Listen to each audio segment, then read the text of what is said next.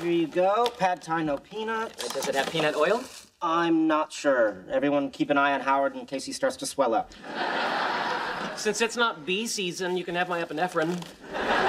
Are there any chopsticks? You don't need chopsticks. This is Thai food. Here we go. Thailand has had the fork since the latter half of the 19th century. Interestingly, they don't actually put the fork in their mouth. They use it to put the food on a spoon, which then goes into their mouth. Ask him for a napkin, I dare you. I'll get it. Do I look puffy? I feel puffy. Hey, Leonard. Oh, hi, Penny. Am I interrupting? No. You're not swelling, Howard. No, no, look at my fingers. They're like Vienna sausages. Sounds like you have company. They're not going anywhere. So you're coming home from work. That's great. How was work? Well, you know, it's a cheesecake factory. People order cheesecake, and I bring it to them. So you kind of act as like a carbohydrate delivery system. Yeah, call it whatever you want. I get minimum wage. Yeah. Anyways, I was wondering if you could help me out with something. I'm Yes. kind of... Oh. Okay, great. I'm having some furniture delivered tomorrow, and I may not be here, so... Oh. Hello. Ty очень красивая девушка. I'm sorry? Haven't you ever been told how beautiful you are in flawless Russian? No, I haven't. Get used to it. Yeah, I probably won't. But... Hey, Sheldon. Hi. Hey, Raj. Still not talking to me, huh? Don't take it personally. It's his pathology. He can't talk to women. He can't talk to attractive women, or in your case, a cheesecake-scented goddess. So there's gonna be some furniture delivered? Yeah. If it gets here, I'm not here tomorrow. Could you just sign for it and have them put them in my apartment? Yeah, no problem. Great. Here's my spare key. Thank you.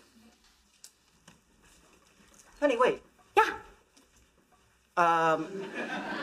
If you don't have any other plans, do you want to join us for Thai food and a Superman movie marathon? A marathon? Wow, how many Superman movies are there? You're kidding, right? You know, I do like the one where Lois Lane falls from the helicopter and Superman swooshes down and catches her. Which one was that? One. You realize that scene was rife with scientific inaccuracy.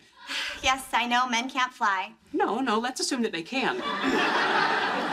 Lois Lane is falling, accelerating at an initial rate of 32 feet per second. Superman swoops down to save her by reaching out two arms of steel. Miss Lane, who is now traveling at approximately 120 miles an hour, hits them and is immediately sliced into 3 equal pieces.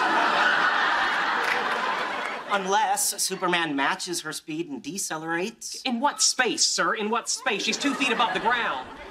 You know, frankly, if he really loved her, he'd let her hit the pavement. It'd be a more merciful death.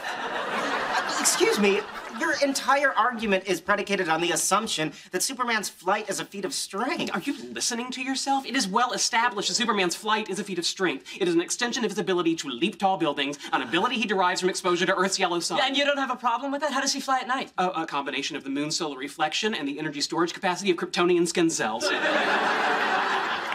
just gonna go wash up. I have 2,600 comic books in there. I challenge you to find a single reference to Kryptonian skin cells. Challenge accepted. We're locked out. Also, the pretty girl left. Our whole universe was in a